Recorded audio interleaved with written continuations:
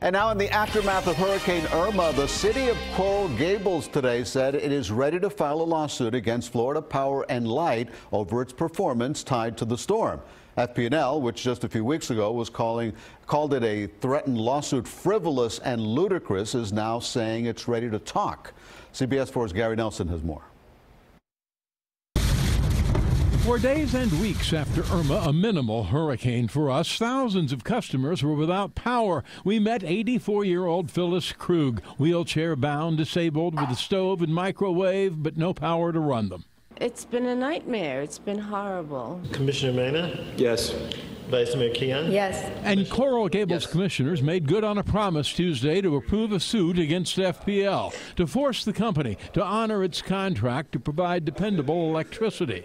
The suit saying in part, FPL's failures have put the residents of the city and other affected cities at risk. Unfortunately for FPL, the storm exposed the systemic failure to maintain its systems. We want our infrastructure, our 60-year-old transformers to be updated.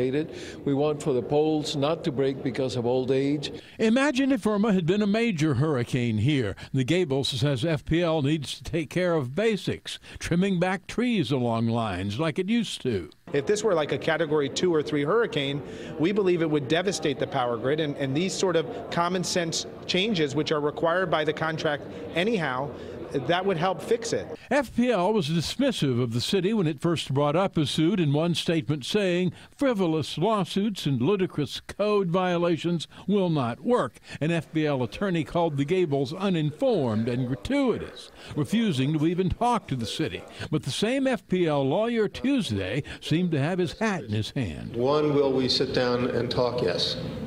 So if you want to know, will we talk before you need to file anything?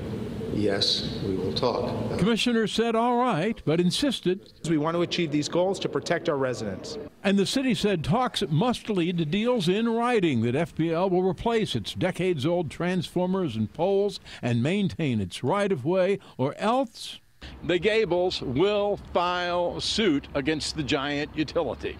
In Coral Gables, Gary Nelson, CBS 4 News.